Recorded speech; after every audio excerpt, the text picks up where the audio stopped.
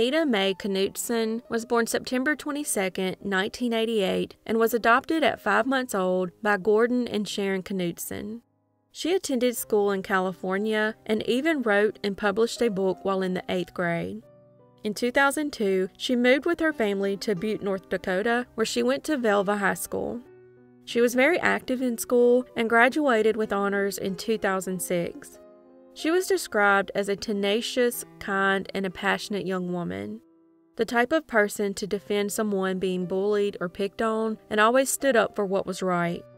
At the age of 18, she had already completed her freshman semester at Minot State University, where she was majoring in elementary education. She had been working 2 jobs to pay for school, one at the Fairfield Inn as a housekeeper and the other working retail in the mall for vanity. She was living with a roommate in an off-campus apartment at 2420 4th Street Northwest in Minot, North Dakota. On June 4, 2007, her parents became concerned when they could not get in touch with her for 3 days.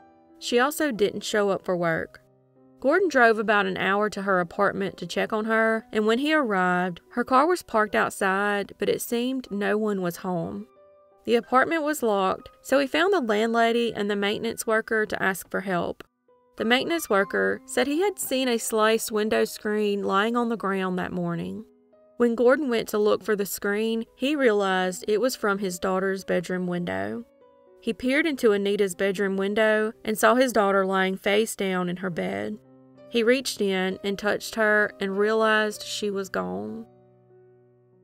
She had been stabbed to death and her body had been covered by a large housecoat. Officers arrived and found a pocket knife with dried blood nearby. Her laptop, cell phone, purse with cash inside, and digital camera were all in her bedroom, proving that there had not been a robbery. Only 4 keys existed and belonged to the landlady, Laura Nat, the maintenance worker, Marty Anel, Anita, and her roommate, Nicole. The police initially investigated 2 persons of interest, the maintenance worker and a fellow tenant in the building named Tyler. Tyler was an onlooker that day behind the crime scene tape and was known to have a crush on Anita. There were no signs that anyone had entered through Anita's bedroom window where the screen had been taken out. Traces of blood were found where the screen was cut, indicating it was probably sliced after the murder to stage the scene and mislead law enforcement. It didn't appear that anyone went through the window and nothing was disturbed beneath the window. It is also possible that after being sliced from the inside, the screen was pushed outwards onto the ground. Her autopsy revealed that she had not been sexually assaulted. Her time of death was determined to most likely be during the early morning hours of Sunday. But the last text message she replied to was close to 5 a.m. Saturday morning. This leads some to speculate that she could have been held hostage throughout all of Saturday. Police questioned Anita's friends, neighbors, and construction workers who were on a job nearby. They found traces of DNA on the pocket knife and took samples from the people they interviewed. Police also spoke to Anita's roommate, Nicole Rice. Nicole allegedly told police officers she was with her family all weekend. But investigators suspected something was off with Nicole's story. Statements given by Nicole and her parents were allegedly inconsistent and contradictory. Several friends told police that Anita and Nicole often fought, and there was a lot of tension between the 2 girls. Not only that, but Nicole was known for having a very hot temper. One thing they didn't agree on was Nicole often having men over and then leaving them there while she went to school or work. Shockingly, Nicole's mother reportedly showed up to Anita's funeral and a verbal altercation occurred between her and Anita's mother. Nicole's mother was angry that her daughter had been questioned by police. Anita's mother stated that Anita was scared of Rice. She had allegedly sent Anita threatening messages and Anita was planning on moving out. The police chief said investigators never ruled out Rice as a suspect, but they did not have enough evidence to arrest her initially. That was until the Oxygen Channel's Cold Justice took on the case and were able to obtain new information and get a break in the case. This led to the Minot Police Department re-interviewing suspects and witnesses earlier this year. Investigators received several tips about Rice, including one that said, while intoxicated, Rice told a former boyfriend that she did it.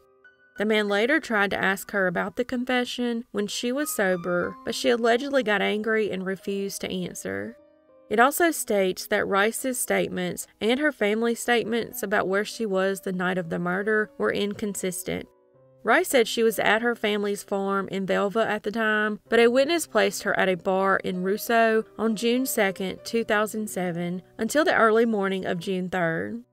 Nicole told a witness that after she left the club in Russo, she had to go to Minot to her apartment to get some clothes that night. The same witness said that Rice had changed her story multiple times and that she told her details about the crime scene that wouldn't have been known to anyone outside of the investigation team. Rice and her father previously told officers that she was at her parents' house from approximately 7 p.m. on Saturday, June 2nd, until the morning of June 4th, 2007. Those statements have changed several times and contradict each other.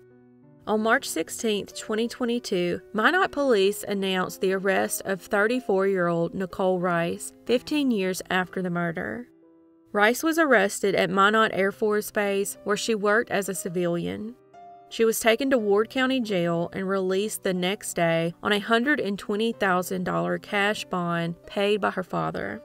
In 2012, she pleaded guilty to 2 counts of issuing checks without sufficient funds.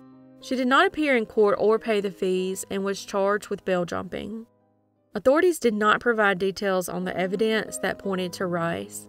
As of now, Rice is due back in court April 21, 2022.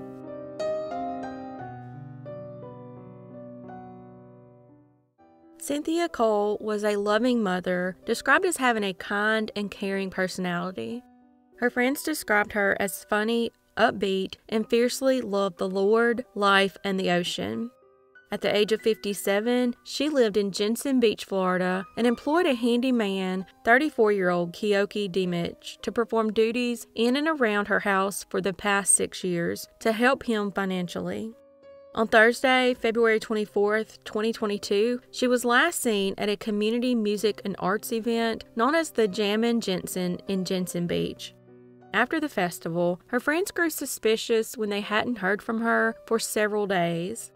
She was known to be a creature of habit and posted daily sunset pictures on her social media accounts and stayed in regular contact with her loved ones.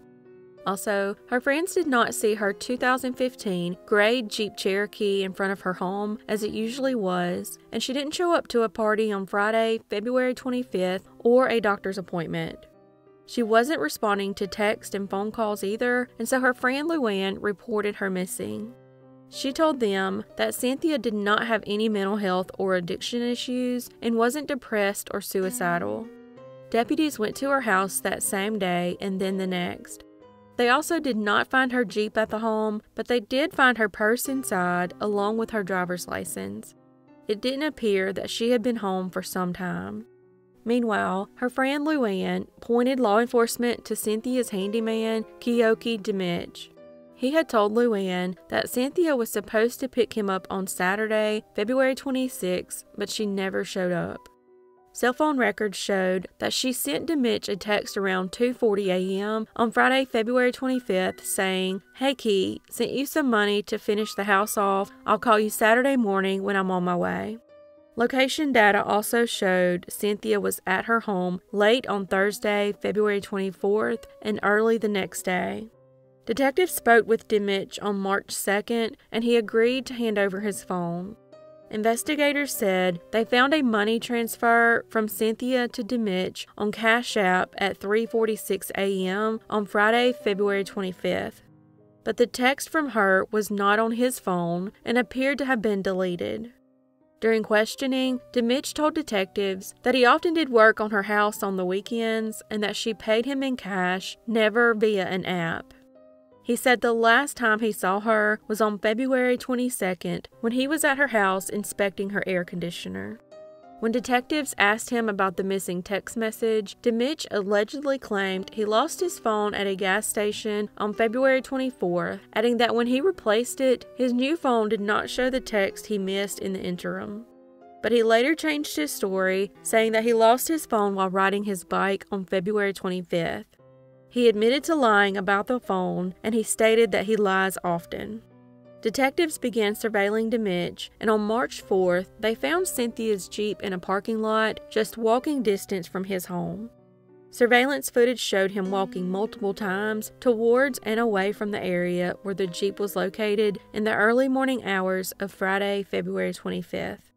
According to reports, a subpoena for his Lyft account also showed that he ordered a car to her home around 7 p.m. on Thursday, February 24th, the day she was reportedly last seen. After finding her Jeep, detectives returned to her house to do another search. While there, they happened to notice that the cover to the septic tank was cracked open and didn't look right. Once opened, they could see a body. An all-consuming excavation ensued for many hours until Cynthia's body was located and recovered. An autopsy showed that she had suffered blunt force trauma to her head and abdomen and may have died of suffocation after being placed in the tank. After finding the body, detectives called DeMitch back to the station where they questioned him again. He admitted to going to her house the night she disappeared and said he had driven her car to the parking lot. He was then arrested and charged with second-degree murder, but the motive is unclear. He was found guilty of failing to register with the DMV as a sex offender in St. Lucie Circuit Court a few years ago. On Christmas 2017, he posted on Facebook about losing a loved one, and Cynthia replied, "Kioki, I'm so very sorry. I love you and I'm here for you."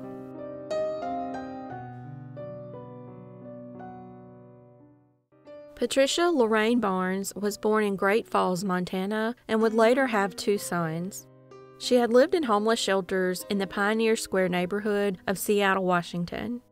She was known as the Towel Lady because she usually wore a towel or bandana around her head to cover her hair, which was burned in an apartment fire. She bounced between shelters in Seattle and frequently stayed around the Pioneer Square area. On August 25, 1995, at the age of 61, her body was found in a ditch along Peacock Hill Road in Olalla, Washington. She had died from a gunshot wound, but authorities reported that she apparently was killed elsewhere and her body moved to where she was ultimately found. At the time, it was believed she was another victim of the Spokane serial killer, later identified as Robert Lee Yates.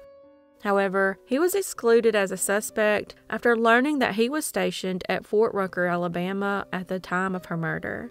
It took detectives 3 days to identify Patricia through fingerprint records, which they had when she was convicted of a misdemeanor in Wenatchee several years ago. Roughly 130 pieces of evidence were collected, including DNA from a cigarette butt that was found near her. The same DNA was also found on her body and on items around her body. But detectives were unable to identify a suspect. Witnesses saw her with the man the day she was last seen and were able to provide enough details for a sketch to be created. 3 days before she was found, she had a $300 check with her and had asked the director of Broadview Emergency Shelter to hold it for her, but the woman suggested Patricia go cash the check and deposit it in a bank. She was then seen in the downtown area with a white man in his 30s who was in the Seattle Work Release Program, and the two told another man that they planned to go eat at Courthouse Park and then go to Federal Way. The case would then go cold for well over 20 years. The case would start to get attention again in April 2018 when the Cold Case Division of Kitsap County reopened it. In August 2020, DNA material was obtained via search warrant of a person of interest believed to be the last person in contact with Patricia. However, they were not a match and were excluded as a suspect. It was determined that the DNA found at the crime scene belonged to a single unidentified man, but when ran through the CODIS database, no match was found. The sheriff's office partnered with Othram, and within months, Othram scientists built a genealogical profile of the suspect and shared his information with authorities in December 2021. The name given was Douglas Keith Crone. However, he had died in 2016 in Arizona after he was electrocuted while installing some sort of TV antenna that hit power lines. A DNA sample collected in Crone's post-mortem exam was given to the Washington State Patrol Crime Lab, whose detectives compared it to the DNA samples recovered from the crime scene 26 years ago, and it was a match. Crone was an Army vet and convicted robber. He was 33 at the time of the murder and had addresses in both Seattle and Tacoma. He had an extensive criminal history in Washington in the 80s and 90s, including 5 felony convictions of first-degree robbery, second-degree kidnapping, and 3 others. Do you think justice was ultimately served? Let me know in the comments section below.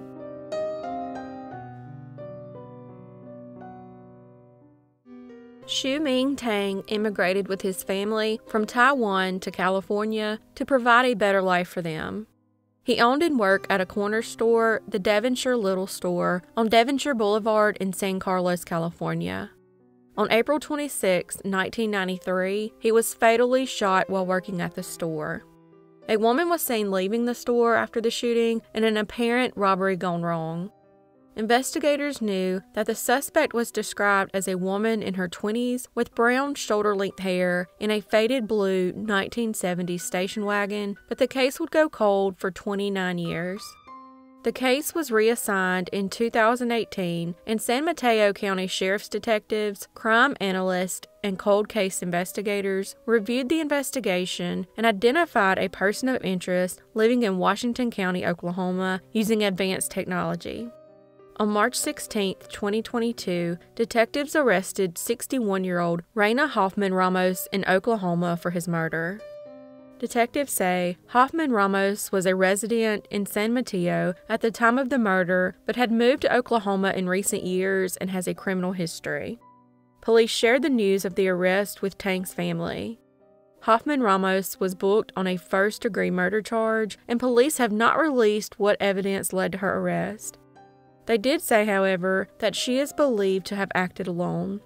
Chung's son, the current owner of Devonshire Little Store, bought the store from Tang's wife in July 1993. Sun immigrated to the U.S. from Taiwan with his son and daughter and said he was hoping to live in San Carlos to give his kids a good education.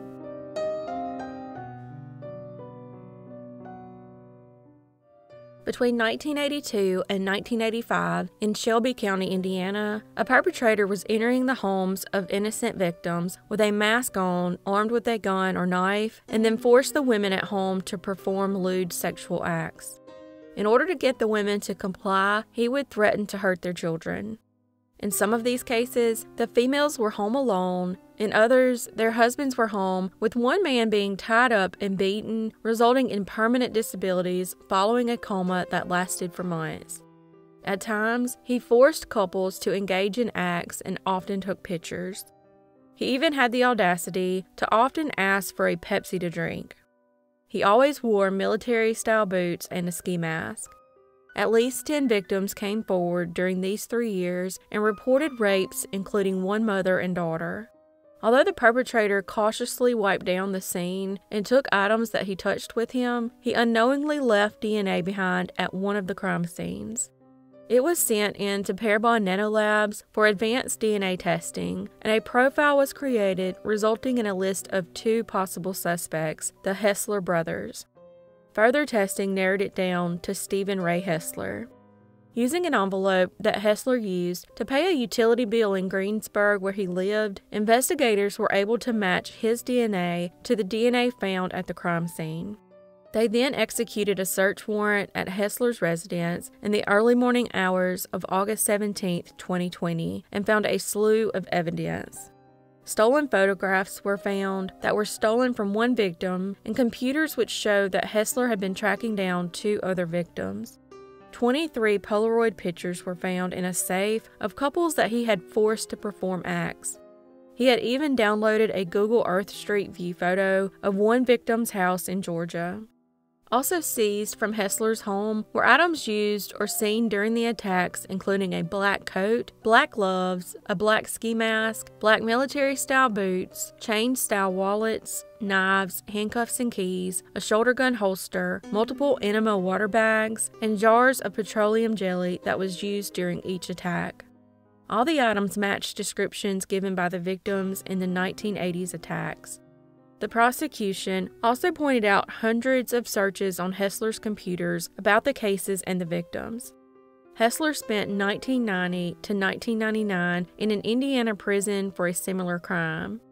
In 1988, he entered a home at 3 a.m. with a gun while the man of the house was at work, forcing a woman to leave her child alone and walk barefoot through the streets and alleys to another home where he violated her.